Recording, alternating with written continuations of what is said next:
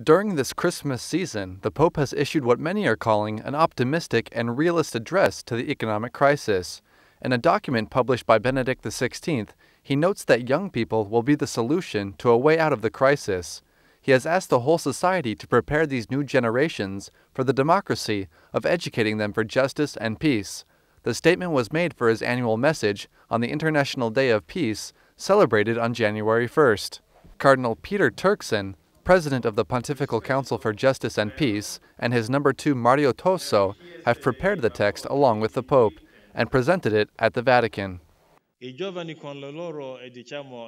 people with their hope, their enthusiasm, and their desire to live can already contribute much to the other generations.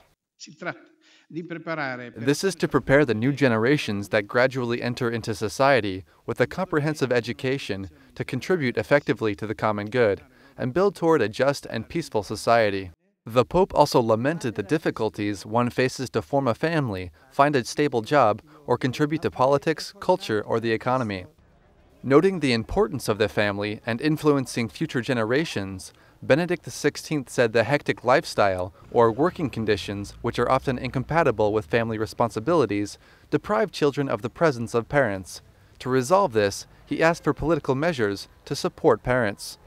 But according to the Vatican, the responsibility belongs to everyone, not just public institutions.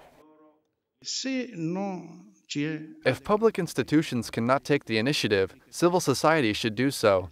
And if the civil society has good ideas, the public institutions will probably imitate. In the address, the Pope effectively calls on all sectors, from the school systems, media, and those in politics or the economy, to communicate the positive value of life and encourage them to spend in the service of good. It is ultimately meant to recognize the dignity of each person and give a more human face to the economy.